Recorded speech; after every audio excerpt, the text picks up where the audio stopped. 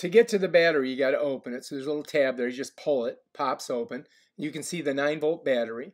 I'm going to show you how to change it. First of all, you've got to pull the battery out. So we're just going to yank that sucker out of there. Bam. All right, so anyway, you've got your female and male, and you got to match them up properly. So I turn it like sideways like that, and then I got to push it in to get it on there, like that. There we go. Takes a little doing, and then all you got to do is just shut it, and that's it. That's how you do it. Open it, you pull it there to shut it, just like that. Open, battery, and shut it. All right, if you like that video, I got a bunch of other ones. Peace out.